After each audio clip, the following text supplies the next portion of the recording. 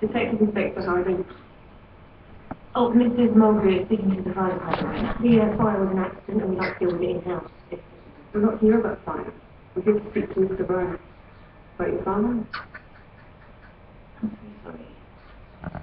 Yes, right. Perhaps we could talk about this a little more private. I think we both did.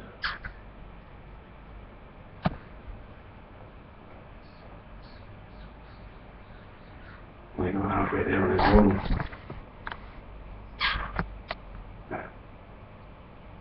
He's quite determined.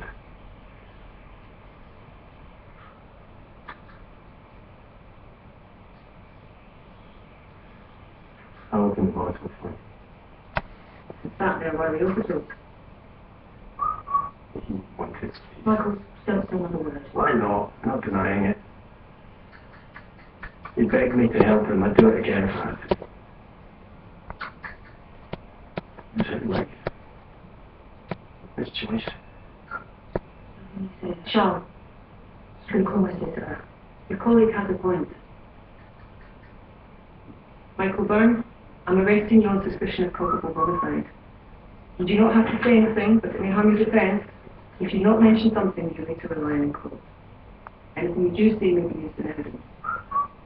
Do you understand that you've been arrested? Get you down to the station.